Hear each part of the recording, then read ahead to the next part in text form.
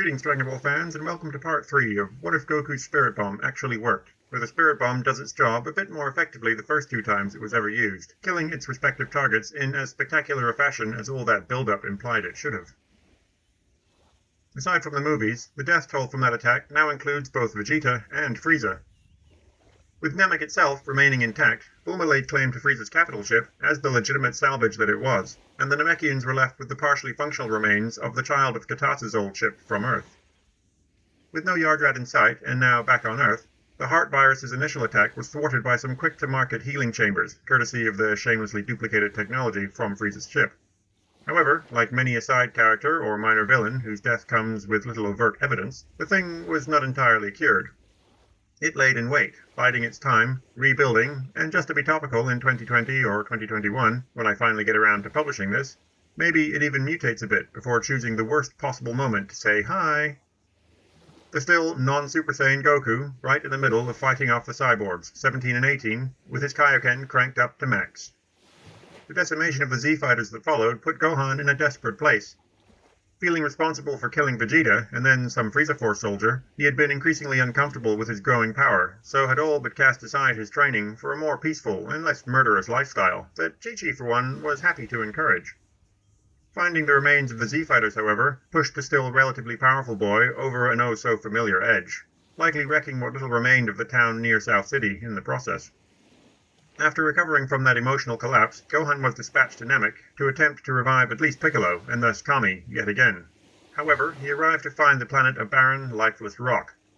King Cold, it turns out, had come looking for his son, and as they were unable to produce him in any shape or form, and also refused to hand over the Dragon Balls, not to mention the password needed to access the things, Cold had employed the Ginyu Force to start wiping out the remaining Namekians. Those few who managed to escape in the old Namekian ship then vanished into the depths of space. Back at, or above, the almost equally decimated Earth, Gohan set about training the next generation. Since Goku had returned early, Goten was born early, and having hung around Bulma during her deep dive into all that cool Frieza tech, along with the absence of Vegeta, Yamcha's and Bulma's eventual union means that Bra is also on hand. After years of Gohan scouring the planet below for survivors and supplies for their makeshift orbital station, both the kids were eager to help. Once they graduated to a decent enough power level, they too could venture to Earth's surface and back under their own steam. Unfortunately, Gohan's increasing reluctance to take them planetside, for fear of the cyborgs' increasing tendency to track them down, their desperation to help more than their master and the blind old cripple Roshi were willing to let them, caused the pair to start sneaking out. Of course, they found themselves in a tight spot on the very first such clandestine salvage run. Fortunately, they were rescued in the nick of time by Gohan. Thinking the pair dead, Gohan's anguish and rage again pushed him through to that mythical state, and he battled 17 and 18 as best he could. Sensing a legitimate threat this time, though, they switched from playing to putting him down, lest he ruin their fun. With his stamina rapidly fading, Gohan finally saw that all was not lost. The kids were alive, and determined that they, at least, would survive, he grabbed the cyborgs around the waist, and summoning what he could to make up for his many failings as defender of Earth, he pulled a Vegeta. When Gohan and Bra finally managed to dig their way out of the rubble that protected them from the brunt of Gohan's blast, they sit for a moment just looking around.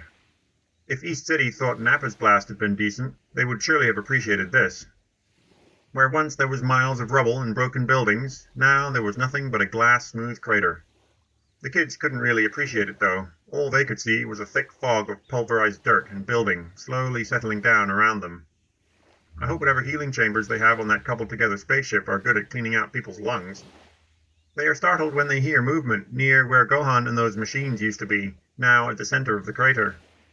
They trudge through the cracking layers of flash-burnt dirt, and stop when they finally see what's making the noise. A slender hand is clawing and digging its way to the surface, a hand that sparks and crackles as it moves. The female one, bloody, scorched and broken, drags itself out and lays on its back on the ground, seeping a variety of liquids in addition to the electrical discharges. Its eyes swivel to watch as Goten leaps in and starts digging nearby, kicking up even more dust and ash as he searches for his brother. Then, in a broken mechanical voice, what's left of the woman-like thing says, "Don't bother." Goten rounds on the sound, and with his grief turning to rage, his hair flickers momentarily bright, and he moves towards the broken shell in a flash, stomping on that barely functional arm. The thing collapses, sparks emitting from what's left of its limb, along with the other parts as he strikes at it. Bra watches for a time, trapped between her own fear of the machine and what she can feel from her only friend. She eventually reaches for Goten's arm and carefully tries to pull him away from beating on what little remains of the cyborg's torso and head. You'd be forgiven for thinking she was trying to be more gentle than careful, but having been trained fairly extensively, her senses are a bit overwhelmed by the raw, uncontrolled power of her friend in this strangely golden-haired state. She knows only that she needs to be careful if she doesn't want her fingers ripped off as he winds up for the next punch. Fortunately, her touch and voice are enough to break through Goten's haze of anger and swing it back to grief and guilt, so he stops, collapsing to the rim of the small crater he'd been busy carving out with each successive hit.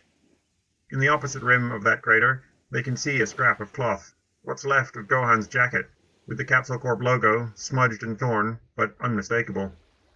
Cradling the cloth, they both sink into each other's arms and cry for a time. They cry until the dust and ash that was washed away by Goten's little outburst start to reach back in, making them cough as an almost welcome distraction to their misery. When they arrive back at the ship, through more tears, they relay the news, and if they were remotely capable of it, they might have found it surprising that they were not being told off. They would have expected shouting and accusations, but Chi-Chi is far too busy being slumped against the bulkhead, crying softly.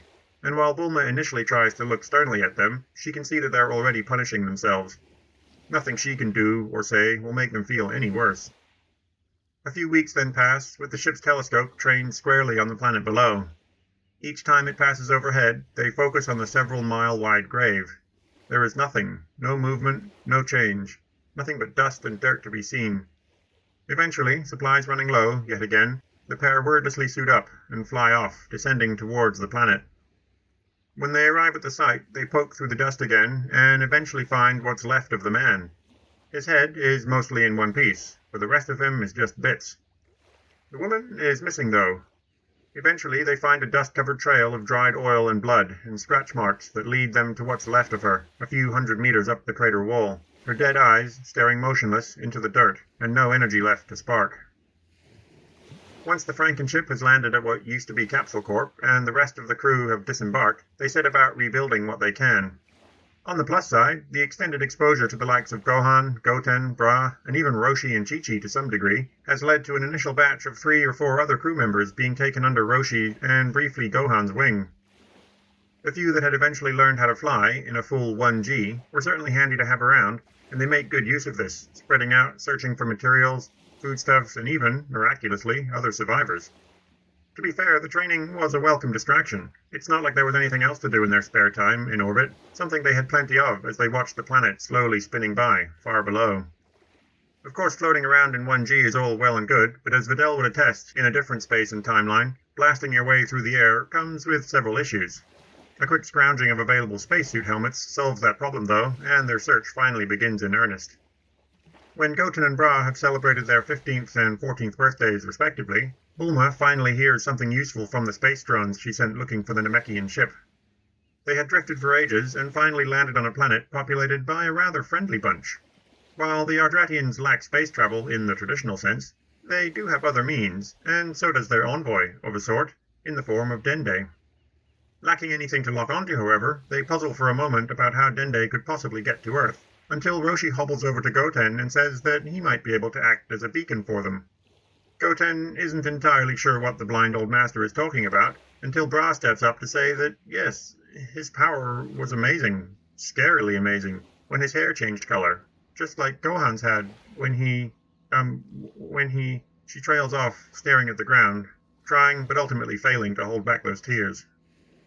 Once they compose themselves, Goten finally realizes that, just like his brother, he too could turn into that bright, golden-haired warrior thing that Gohan had somehow done. They are interrupted by the image of Dende on the screen, saying that Elder Mori thinks he knows what's up. The supposed Super Saiyan from the Namekian Book of Legends was said to have golden hair, and since they were, at least in part, Saiyan, maybe that's what it is. So Goten strains for a while to see if he can somehow go Super Saiyan, but, not really feeling any different, he glances around sheepishly and just shrugs. The looks on Bra and Roshi's face, though, are quite telling, and while she may be harboring thoughts of her only remaining son becoming a delinquent, Chi-Chi finds a mirror to hand to her boy. His hair is golden and standing on end. The mirror also shatters in his grasp, and he finally notices the raw power flowing through him. He had just been straining so hard, and while he had felt his ki continually increasing, he hadn't quite felt the supposed burst in power that Dende had implied would happen. Speaking of Dende, though, the Namekian on the fuzzy TV screen is smiling and nodding, saying that yes, he thinks he can feel it. It's distant, but maybe... On the screen, he reaches for his forehead, and courtesy of a slight delay in the electronic components of the magic space communication tech, Dende gets to see himself on that screen a moment before the image of him vanishes, to be replaced by Elder Mori, and a strange-looking being with an oval head and funny clothing. After Master Pibara congratulates Dende on such a long-distance transition, they sign off. Dende is then filled in on the goings-on on Earth, before he in turn fills them on the plight of the dozen Namekians that managed to cram themselves into that ship. After a few months of wandering from system to system, looking for a habitable planet that didn't reek of the Frieza Force, the Ardratians had eventually welcomed them with open arms, and even set aside a decent-sized area on their world for those wayward Namekians to settle and rebuild.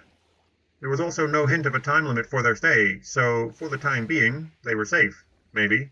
King Cold is still out there though, so, you know. On the subject of Dragon Balls, Dende is happy to help, but he'd need to make them from scratch.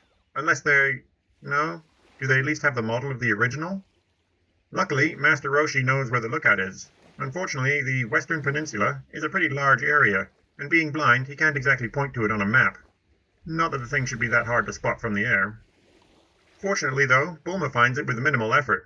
While not working on her, side project, or trying to run the jury-rigged and cobbled-together space station, she'd spent the rest of her downtime mapping the slowly devolving Earth below them. She knows exactly where the lookout is, and Dende, Goten, and Bra all fly off to the west. On the trip, Dende starts telling them about what little he knew of Gohan, back from when they were on Namek, before, well, you know. He was sad to hear that the boy had fallen, but glad that he had found meaning. He'd always struck Dende as conflicted in his path as a warrior and scholar. It's a shame that his death had been over a year ago, as his soul may have moved on by now. Also, did he get to keep his body? It's not unknown to have people die and retain their bodies, but such occurrences are few and far between. Like Goten's dad, Goku. He'd mentioned something about that back on Namek, hadn't he?